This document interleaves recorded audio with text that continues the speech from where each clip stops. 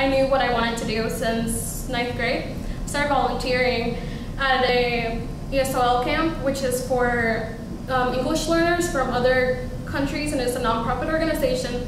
And I was like, this is what I want to do. It's like, I want to give back to the community. I want to be an educator, especially, with immigrant community, and just, going through bachelor's degree to get my education. It's not easy.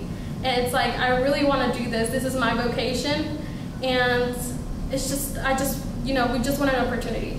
I'm just your average student that is trying to go to college and make a career for myself and just move up in life. I'm just trying to go up the ladder of education and just try to find an opportunity to improve on my life and myself, as my parents have told me to do.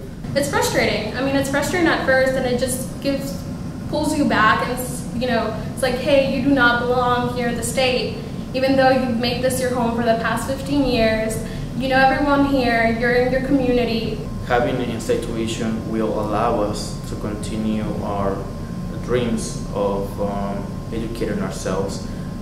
It is a right that we have as citizens of Georgia to be receiving in-state tuition. We pay taxes. We have been living here for most of our lives.